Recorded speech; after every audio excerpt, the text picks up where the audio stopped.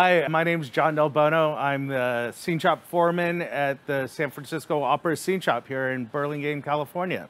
And I'm Ryan Osteen. I'm the production manager for the San Francisco Opera, and I spend a lot of time here at the scene shop as well.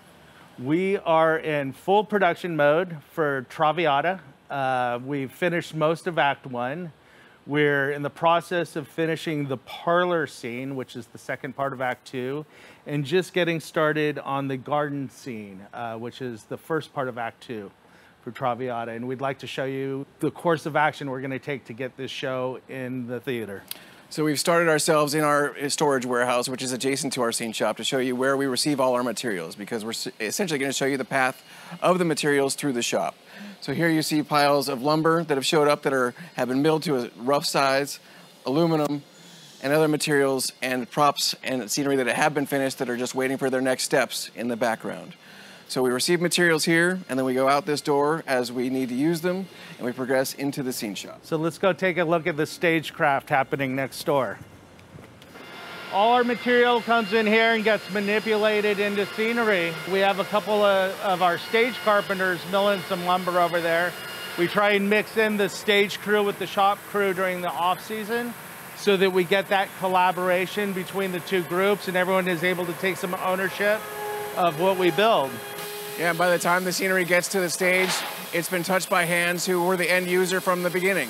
So we have that through line of people who are invested in the quality of work we do down here. So as we move into the shop, we pass table saws that rip our boards lengthwise. We have a machine over in the corner, which is our CNC router table, which cuts a lot of our small parts and trim pieces that can be painted before they're applied. Dylan is over there programming next parts that need to be milled by the machine. And then we pan around to the benches where the scenery is being assembled into individual pieces, truck-sized pieces, that'll either get installed onto walls or be trucked on its own and assembled in the patch at the Opera House. At this workstation, you can see the balustrade being built for the upstage side of the gazebo. So then the aluminum that we saw back there is coming in here straight, and one of our welders is bending these multi-radiuses into the gazebo arches. And you can see Jesse over there is, as he bends them, he has to bring them back to the table and make sure they're all exactly the same curve. On our paint floor, we have the Paris drop, which is our backdrops for Act 1 and Act 3. It is the street scene in Paris that you'll see behind Violetta's windows. We're in our 4th day of work on the drop. The scenic artists have masked out all the windows that are going to be translucent and backlit. And right now they're filling in all the architectural details with a charcoal to give them guidelines for the painting that they're going to be starting very soon. You come around, you can see a lot of the old school scenic techniques of doing a perspective draw.